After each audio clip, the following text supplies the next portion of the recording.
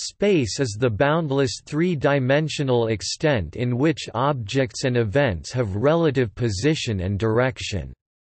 Physical space is often conceived in three linear dimensions, although modern physicists usually consider it, with time, to be part of a boundless four-dimensional continuum known as spacetime. The concept of space is considered to be of fundamental importance to an understanding of the physical universe. However, disagreement continues between philosophers over whether it is itself an entity, a relationship between entities, or part of a conceptual framework.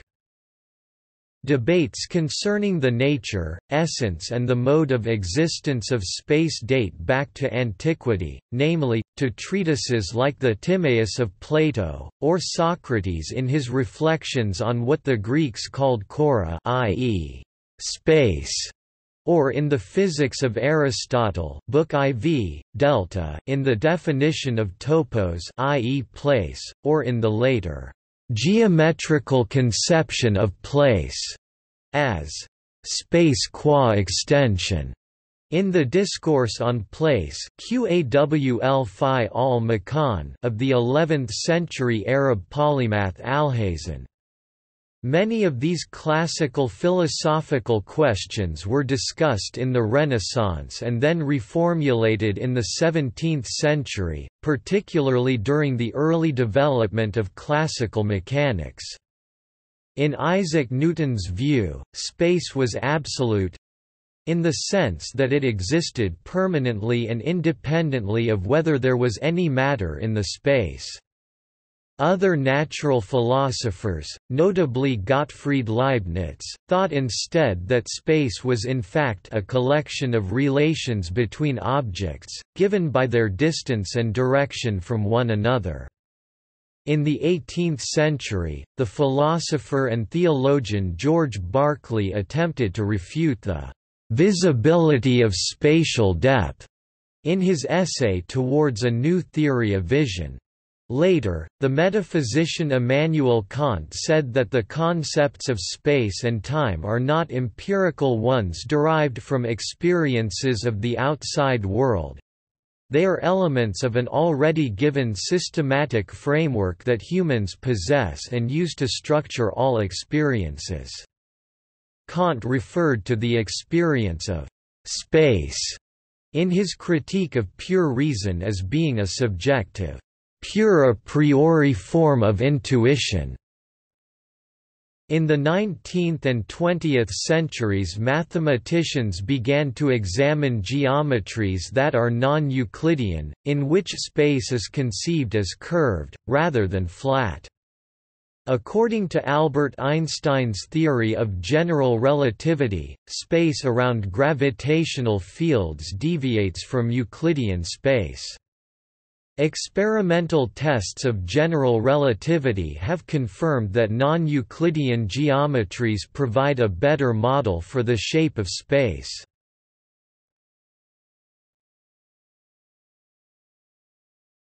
Topic: Philosophy of space.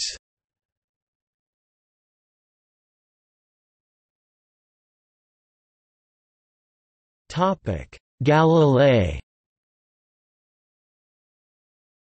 Galilean and Cartesian theories about space, matter and motion are at the foundation of the scientific revolution, which is understood to have culminated with the publication of Newton's Principia in 1687. Newton's theories about space and time helped him explain the movement of objects. While his theory of space is considered the most influential in physics, it emerged from his predecessor's ideas about the same. As one of the pioneers of modern science, Galilei revised the established Aristotelian and Ptolemaic ideas about a geocentric cosmos. He backed the Copernican theory that the universe was heliocentric, with a stationary sun at the center and the planets, including the Earth, revolving around the Sun. If the Earth moved, the Aristotelian belief that its natural tendency was to remain at rest was in question. Galilei wanted to prove instead that the Sun moved around its axis, that motion was as natural to an object as the state of rest. In other words, for Galilei, celestial bodies, including the Earth, were naturally inclined to move in circles. This view displaced another Aristotelian idea—that all objects gravitated towards their designated natural place of belonging.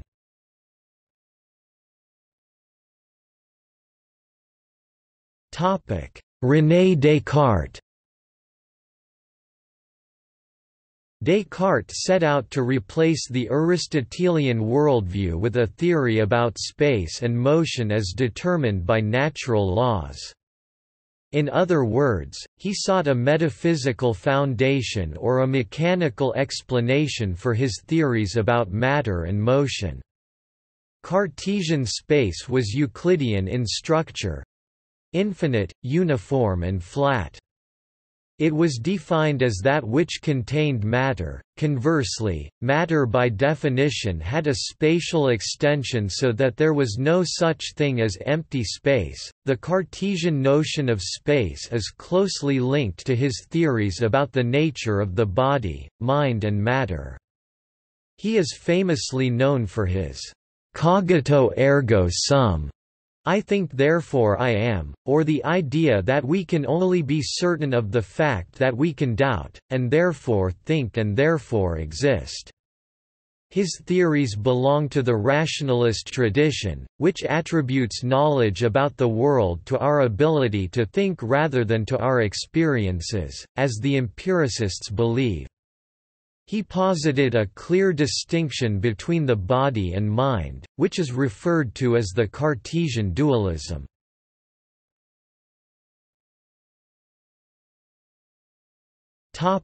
Leibniz and Newton. Following Galilei and Descartes, during the 17th century the philosophy of space and time revolved around the ideas of Gottfried Leibniz, a German philosopher-mathematician, and Isaac Newton, who set out two opposing theories of what space is. Rather than being an entity that independently exists over and above other matter, Leibniz held that space is no more than the collection of spatial relations between objects in the world. Space is that which results from places taken together. Unoccupied regions are those that could have objects in them, and thus spatial relations with other places. For Leibniz, then, space was an idealized abstraction from the relations between individual entities or their possible locations and therefore could not be continuous but must be discrete. Space could be thought of in a similar way to the relations between family members. Although people in the family are related to one another, the relations do not exist independently of the people. Leibniz argued that space could not exist independently of objects in the world because that implies a difference between two universes exactly alike except for the location of the material world in each universe. But since there would be no observational way of telling these universes apart then, according to the identity of indiscernibles, there would be no real difference between them. According to the principle of sufficient reason, any theory of space that implied that there could be these two possible universes must therefore be wrong. Newton took space to be more than relations between material objects and based his position on observation and experimentation. For a relationist there can be no real difference between inertial motion, in which the object travels with constant velocity, and non-inertial motion, in which the velocity changes with time, since all spatial measurements are relative to other objects and their motions. But Newton argued that since non-inertial motion generates forces, it must be absolute. He used the example of water in a spinning bucket to demonstrate his argument. Water in a bucket is hung from a rope and set to spin, starts with a flat surface. After a while, as the bucket continues to spin, the surface of the water becomes concave. If the bucket's spinning is stopped, then the surface of the water remains concave as it continues to spin. The concave surface is therefore apparently not the result of relative motion between the bucket and the water. Instead, Newton argued, it must be a result of non-inertial motion relative to space itself. For several centuries the bucket argument was considered decisive in showing that space must exist independently of matter.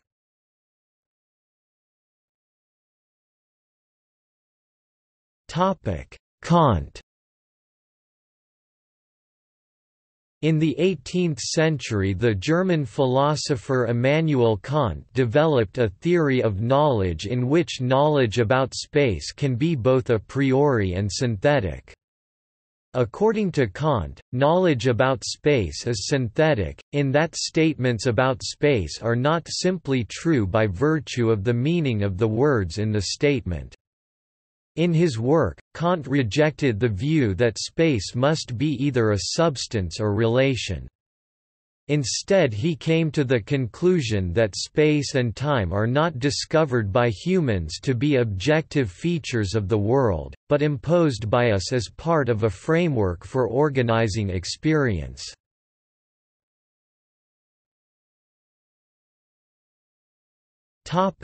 Non-Euclidean geometry. Euclid's Elements contained 5 postulates that form the basis for Euclidean geometry. One of these, the parallel postulate, has been the subject of debate among mathematicians for many centuries.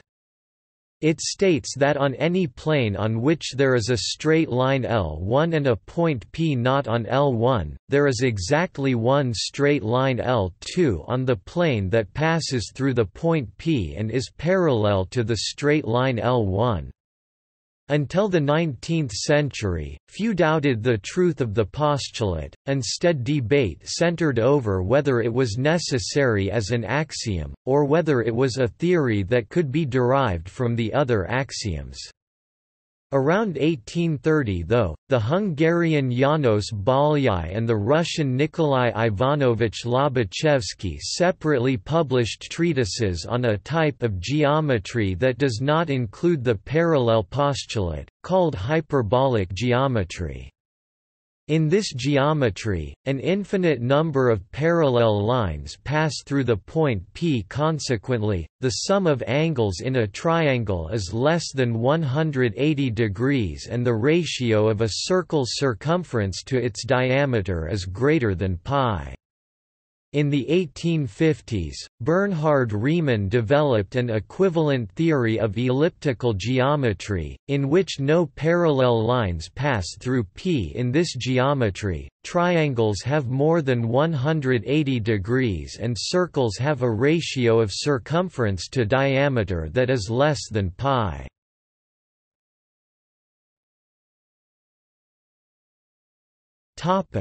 Gauss and Poincaré. Although there was a prevailing Kantian consensus at the time, once non-Euclidean geometries had been formalized, some began to wonder whether or not physical space is curved. Carl Friedrich Gauss, a German mathematician, was the first to consider an empirical investigation of the geometrical structure of space. He thought of making a test of the sum of the angles of an enormous stellar triangle, and there are reports that he actually carried out a test, on a small scale, by triangulating mountain tops in Germany. Henri Poincaré, a French mathematician and physicist of the late 19th century, introduced an important insight in which he attempted to demonstrate the futility of any attempt to discover which geometry applies to space by experiment. He considered the predicament that would face scientists if they were confined to the surface of an imaginary large sphere with particular properties, known as a sphere world. In this world, the temperature is taken to vary in such a way that all objects expand and contract in similar proportions in different places on the sphere. With a suitable falloff in temperature, if the scientists try to use measuring rods to determine the sum of the angles in a triangle, they can be deceived into thinking that they inhabit a plane, rather than a spherical surface. In fact, the scientists cannot in principle determine whether they inhabit a plane or sphere, and, Poincaré argued, the same is true for the debate over whether real space is Euclidean or not. For him, which geometry was used to describe space was a matter of convention. Since Euclidean geometry is simpler than non-Euclidean geometry, he assumed the former would always be used to describe the true geometry of the world.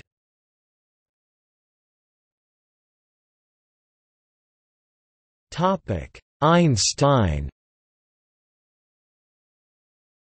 In 1905, Albert Einstein published his special theory of relativity, which led to the concept that space and time can be viewed as a single construct known as spacetime. In this theory, the speed of light in a vacuum is the same for all observers, which has the result that two events that appear simultaneous to one particular observer will not be simultaneous to another observer if the observers are moving with respect to one another. Moreover, an observer will measure a moving clock to tick more slowly than one that is stationary with respect to them, and objects are measured to be shortened in the direction that they are moving with respect to the observer. Subsequently, Einstein worked on a general theory of relativity, which is a theory of how gravity interacts with spacetime. Instead of viewing gravity as a force field acting in spacetime, Einstein suggested that it modifies the geometric structure of spacetime itself. According to the general theory, time goes more slowly at places with lower gravitational potentials and rays of light bend in the presence of a gravitational field. Scientists have studied the behavior of binary pulsars, confirming the predictions of Einstein's theories, and non-Euclidean geometry is usually used to describe spacetime.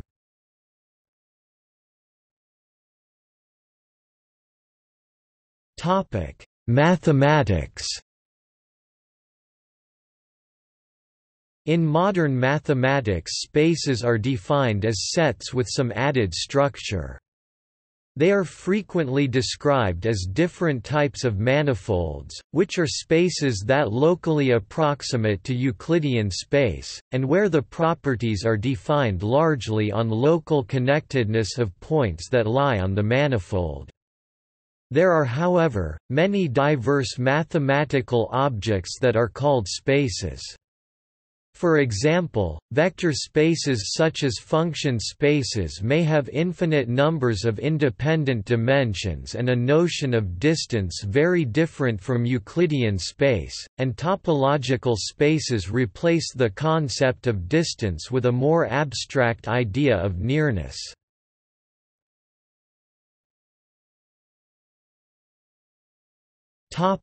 Physics. Space is one of the few fundamental quantities in physics, meaning that it cannot be defined via other quantities because nothing more fundamental is known at the present. On the other hand, it can be related to other fundamental quantities. Thus, similar to other fundamental quantities like time and mass, space can be explored via measurement and experiment. Today, our three-dimensional space is viewed as embedded in a four-dimensional spacetime, called Minkowski space. See Special Relativity. The idea behind spacetime is that time is hyperbolic orthogonal to each of the three spatial dimensions.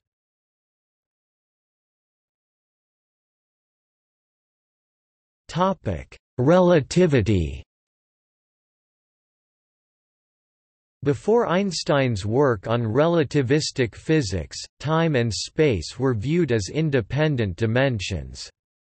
Einstein's discoveries showed that due to relativity of motion our space and time can be mathematically combined into one object spacetime.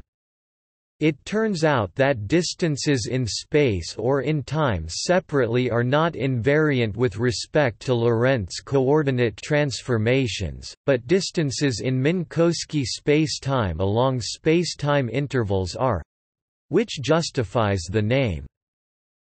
In addition, time and space dimensions should not be viewed as exactly equivalent in Minkowski spacetime. One can freely move in space but not in time. Thus, time and space coordinates are treated differently both in special relativity, where time is sometimes considered an imaginary coordinate, and in general relativity, where different signs are assigned to time and space components of spacetime metric. Furthermore, in Einstein's general theory of relativity, it is postulated that spacetime is geometrically distorted curved near to gravitationally significant masses. One consequence of this postulate, which follows from the equations of general relativity, is the prediction of moving ripples of spacetime, called gravitational waves. While indirect evidence for these waves has been found in the motions of the Hulse-Taylor binary system, for example, experiments attempting to directly measure these waves are ongoing at the LIGO and Virgo collaborations.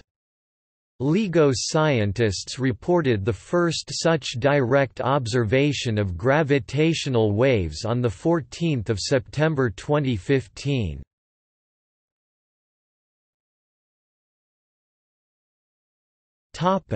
Cosmology. Relativity theory leads to the cosmological question of what shape the universe is, and where space came from. It appears that space was created in the Big Bang, 13.8 billion years ago and has been expanding ever since. The overall shape of space is not known, but space is known to be expanding very rapidly due to the cosmic inflation.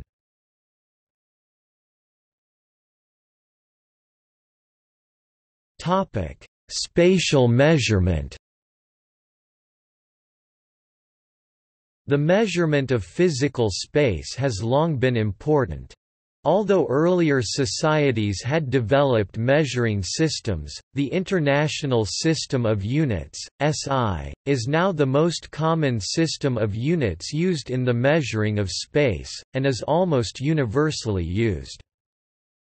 Currently, the standard space interval, called a standard meter or simply meter, is defined as the distance traveled by light in a vacuum during a time interval of exactly 1/299,792,458 of a second.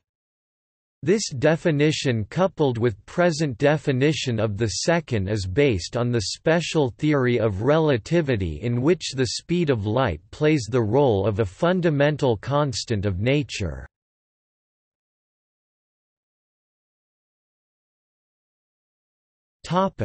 Geographical space. Geography is the branch of science concerned with identifying and describing places on Earth, utilizing spatial awareness to try to understand why things exist in specific locations. Cartography is the mapping of spaces to allow better navigation, for visualization purposes and to act as a locational device. Geostatistics apply statistical concepts to collected spatial data of Earth to create an estimate for unobserved phenomena. Geographical space is often considered as land, and can have a relation to ownership usage in which space is seen as property or territory.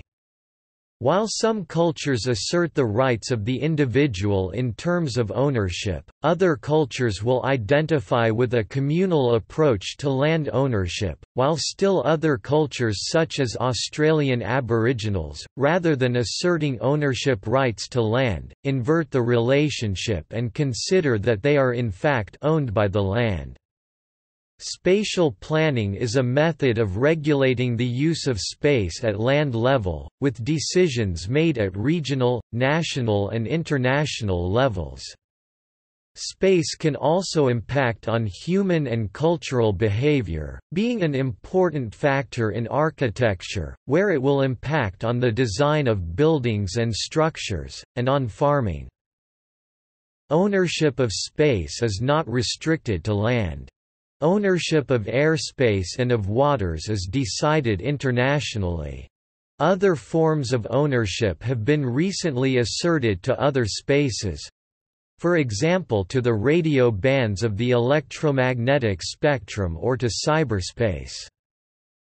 Public space is a term used to define areas of land as collectively owned by the community, and managed in their name by delegated bodies. Such spaces are open to all, while private property is the land culturally owned by an individual or company, for their own use and pleasure. Abstract space is a term used in geography to refer to a hypothetical space characterized by complete homogeneity. When modeling activity or behavior, it is a conceptual tool used to limit extraneous variables such as terrain.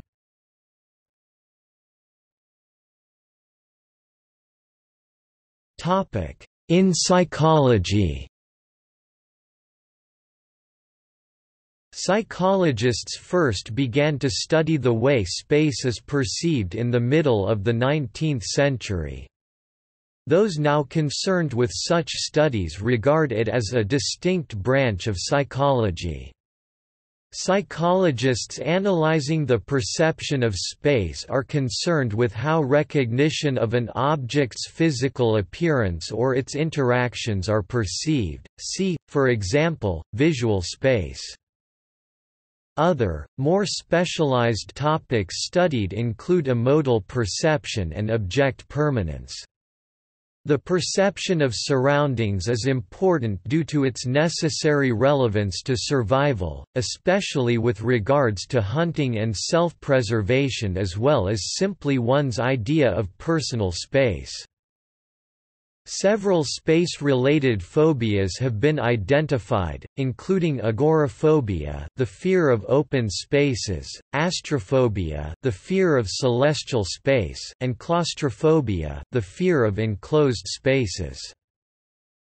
The understanding of three-dimensional space in humans is thought to be learned during infancy using unconscious inference, and is closely related to hand-eye coordination. The visual ability to perceive the world in three dimensions is called depth perception.